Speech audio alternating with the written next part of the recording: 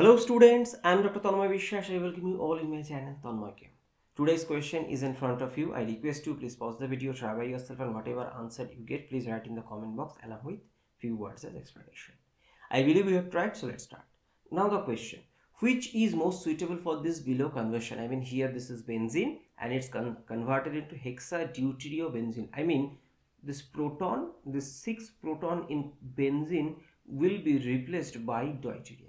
And if you look at the reagents, pure DCl, D2SO4, D2O, from this one thing is common. As is it aromatic electrophilic substitution? Yes. The question is it's aromatic electrophilic substitution. Now aromatic electrophilic substitution could be achieved using some electrophile. Since the name says aromatic electrophilic substitution. So now let's learn a little bit about electrophile. So if you look at aromatic electrophilic substitution on benzene, this electrophile replaces this position and get and substituted benzene. So what is electrophile? Electrophile is a chemical species that form bonds with nucleophile. Means you can consider electrophile as electron deficient or positively charged, or nucleophile is actually a negative or electron rich. Now we know benzene there has a 6 pi electron in conjugation, so it's a electron rich system. So that's why it is behaving as nucleophile here and electrophile. Okay, now if I categorize the electrophile, it could be a species which are either positively charged or atom carrying partial positively charged. By the way, if I say positively charged, you can say sir methyl plus electrophile. If I say carries partial positive charge, then you can say this Br.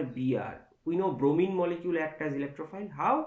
Because this is delta plus, this is delta minus. This delta plus bromine behaves as the electrophile. Or you can see atom does not have an octet field. I mean 6 electron species, so you can say it's electron deficient. It always try to have 8 electrons. So they are Lewis acid too, by the way. An example you can say dichlorocarbene. Okay, so this is the intermediate student in Reimer-Tiemann reaction. I've already discussed a dedicated lecture on this topic. You may visit for further learning. So here we understand that methyl plus like Friedel-Crafts alkylation, bromine delta plus I mean bromination of aniline, and CCl2 like Reimer-Tiemann reaction. These are the examples. By the way, I've already discussed many lectures related to this. You may visit for further understanding. Now, so who can release these D plus more efficiently? Because we are talking about electrophile, and the previous example, if you look at this, hydrogen is replaced by deuterium. How can we achieve it? Using D plus, which is actually electrophile. And if you look at this D plus very closely, it is an isotope of hydrogen where actually in the nucleus there is 1 proton and plus 1 neutron. In common hydrogen H plus there is 1 proton only. And we know that isotopes have almost similar physical and chemical properties, but they have different physical properties. Now, so here you can expect that pure DCl, if I say, will it act as electrophile? No, because remember this DCl, this is actually a covalent molecule and there is actually a stronger covalent bond. And if you add some polar protic solvent, you can consider D. Here since I am talking about deuterium, then you can say D2O like that. Then only this DCl shows acidity and releases proton like here deuterium, deuterated version of proton like D plus, which can act as nucleophile. So electrophile. So pure DCl cannot act as electrophile. Pure D2SO4 similar like sulfuric acid, so it's a very strong acidic, and yes, it can produce 1 deuterium plus and 1 DSO4 minus anion. This SO4 minus is actually very stable, so consequently these can act as electrophile, and ultimately what it can do. So this benzene first treated with this D plus, so what happened? This bond will go and attack. So ultimately it will produce, this is plus, this is hydrogen, this is deuterium, this. Now next step, by the way, this part is aromatic. You can say aromatic means it is stable, but in this case aromaticity is gone. This is the sigma complex. So aromaticity is gone. How the aromaticity is regained? By removal of this proton. So you can get this.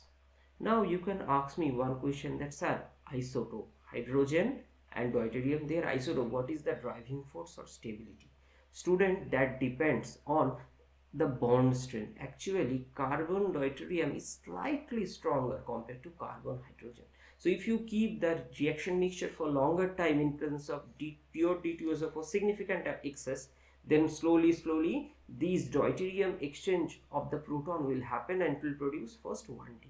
Second, this reaction will continue step by step. So first here, then after some time all 6 proton, I mean actually first 1 proton substituted, so remaining 5 proton will also be substituted and produce this hexadeutero-benzene. And by the way, this is also called as benzene D6, I mean C6D6, and this is utilized extremely in NMR spectroscopy.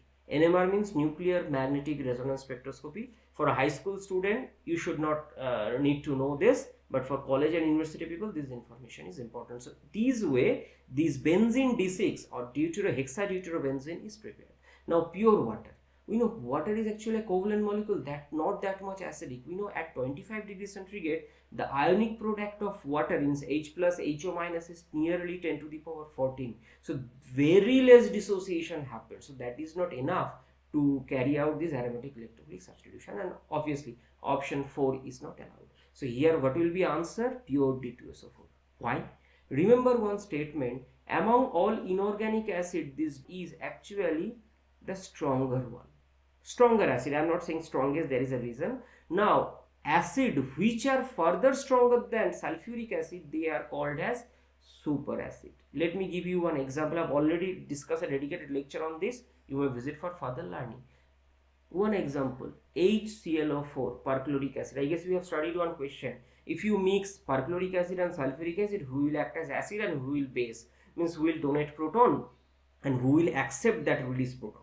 So perchloric acid donates proton and that donated proton is accepted by sulfuric acid. So perchloric acid is stronger than sulfuric acid. So that's why it is superacid. So this is actually the overall explanation for today. I believe this video may be useful. Thanks for watching. See you in my next video. Bye bye.